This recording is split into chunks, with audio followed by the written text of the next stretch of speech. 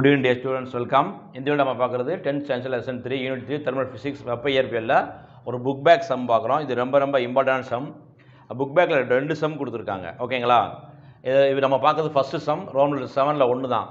இது English medium also Tamil medium ரெண்டு ஸ்டூடெண்ட்ஸுக்கு ஒரே தான். நம்ம இங்கிலீஷ் மீடியத்தை எழுதியிருக்கோம். சம் எழுதுனது மட்டும் இங்கிலீஷ் மீடியம் எழுதியிருக்கோம். நான் உங்களுக்கு உங்களுக்கு வந்து எக்ஸ்பிளைன் ஃபுல்லாகவே ரெண்டு மீடியத்துக்கு கொடுத்துறேன். ஓகேங்களா? இப்போ அந்த கொஸ்டினை ரீட் பண்ணுறேன். ரெண்டாவது சம் சால்வ் பண்ணுவோம். Find the final temperature of a copper rod whose area of cross section 1 meter square to changes from 10 meter square to 11 meter square due to heating. The copper rod is initially kept at 19 K. The coefficient of superficial expansion is 0.0021 per Kelvin. ஒரு copper ராடை வெப்பப்படுத்தும் போது அதனுடைய பரப்பு 10 metre ஸ்கொயர்லேருந்து 11 metre ஸ்கொயராக மாறுது. Copper ராடுடைய ஆரம்ப வெப்பநிலை 90 K எனில் இறுதி வெப்பநிலையை காண்க. காப்பரின் வெப்ப விரிவு குணகம், காப்பருடைய பரப்பு வெப்ப விரிவு குணகம் எவ்வளவுண்டா 0.0021 per Kelvin. அப்போ இது நம்ம எழுதிக்கிட்டோம். கிவனை ஃபுல்லாக நம்ம எழுதுவோம். என்னென்ன கொடுத்துருக்காங்க? Real area A0. Real area என்ன? உண்மையான பரப்பு.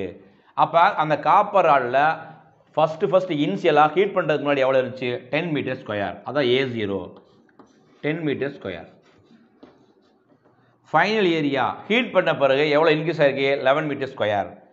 இறுதி பரப்பு 11 மீட்டர் ஸ்கொயர். நம்ம கொஸ்டினை ரீட் பண்ணுறோம். ரெண்டாவது கிவன் நம்ம எழுதிட்டே வர்றோம். சேஞ்ச் இன் ஏரியா, அப்போ பரப்பில் ஏற்படும் மாற்றம் டெல்டா ஏ 10லேருந்து 11 மாறி இருக்கு. 1 மீட்டர் ஸ்கொயர் வித்தியாசம். ஓகே. தென் இனிஷியல் டெம்பரேச்சர் ஆரம்ப வெப்பநிலை எவ்வளவு? 90 K. இறுதி வெப்பநிலை தான் கேட்டிருக்கு. கோஎஃபிஷியன்ட் ஆஃப் தி சூப்பர்ஃபிஷியல் எக்ஸ்பென்ஷன் எவ்வளவு கொடுத்துருக்கு? 0.0021 per Kelvin. ஓகே. இப்போ நம்ம கிவன் வேல்யூ ஃபுல்லாக நம்ம எழுதிக்கிட்டாச்சுன்னா அதுக்கு ஆப்டான ஃபார்முலா என்னன்னு பார்க்கணும்.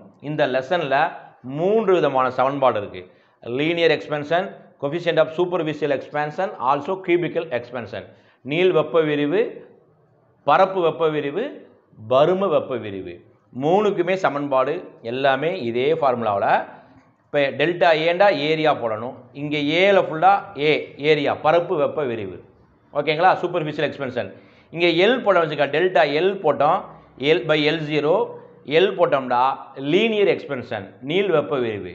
அதே மாதிரி இங்கே we போட்டோம்டா delta V/V0 alpha A அப்படி நம்ம வீன் போட்டோம்டா கியூபிக்கல் எக்ஸ்பென்ஷன் பரும வெப்ப விரிவு. அப்போ 3 சமன்பாடும் நம்ம ஒரு சமன்பாடு தெரிஞ்சாவே மூணுமே எழுதலாம். ஒரே பேசிக் தான். ஓகே. இப்போ கிவன் வேல்யூஃபுல்லாக நம்ம சமன்பாட்டில் அப்ளை பண்ணிட்டோம்னா நமக்கு ஆன்சர் ரொம்ப எளிமையாக கிடச்சிடும். இப்போ டெல்டா ஏண்டா என்ன அப்படின்னு நீங்கள் பார்த்தீங்கன்னா பரப்பில் ஏற்படும் மாற்றம் சேஞ்ச் இன் ஏரியா 1. A0டா உண்மையான பரப்பு ரியல் ஏரியா 10. ஓகேங்களா? இந்த ஆல்ஃபா ஏ தான் கோஎஃபிஷியன்ட் ஆஃப் சூப்பர்ஃபிஷியல் எக்ஸ்பென்ஷன் 0.0021 இன்ட்டு. இப்போ delta D அவங்கடா change in temperature. அப்போ நமக்கு வந்து இனிஷியல் டெம்பரேச்சர் கொடுத்துருக்கு, ஃபைனல் டெம்பரேச்சர் கேட்டிருக்கு.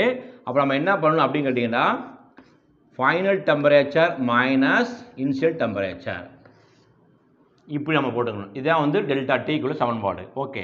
நெக்ஸ்ட் ஸ்டெப் என்ன செய்யணும்னா நம்ம என்ன செய்யணும்னா ரிவர்ஸ் பண்ண போகிறோம்.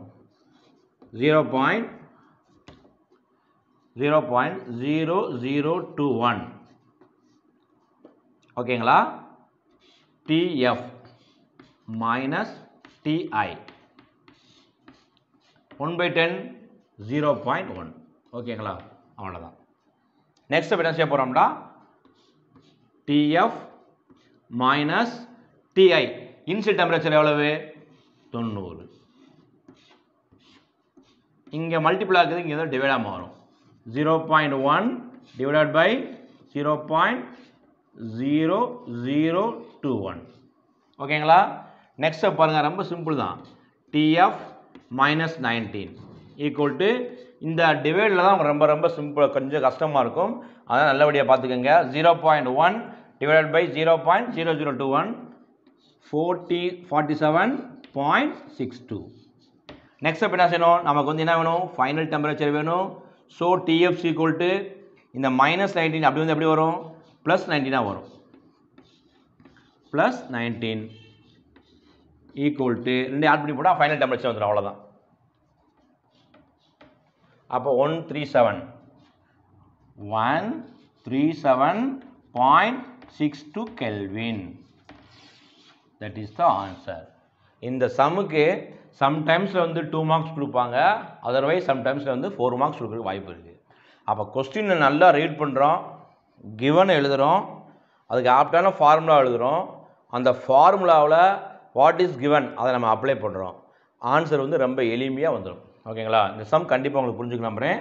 இந்த சம்மில் ஏதாவது டவுட் வந்தால் கமெண்ட் செக்ஷன் சொல்லுங்கள். இந்த வீடியோ பிடிச்ச லைக் பண்ணுங்கள்.